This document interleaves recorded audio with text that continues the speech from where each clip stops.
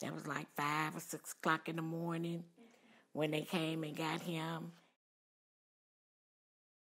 I don't remember who this lady was, but she came to me and told me, your son looking to serve life in prison. I said, what did he do? And so she said, the third strike. So I ain't know nothing about no first or no second or third strike. And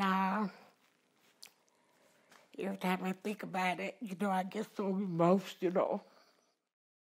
I know he was going to get some time, but I didn't know that he was going to get life. How he going to get life? He ain't murder no one. People that murder people don't even get life. I hope that Obama look at this and release him. 23 years is a long time for him to be locked up. And I want him to come home and be with his family.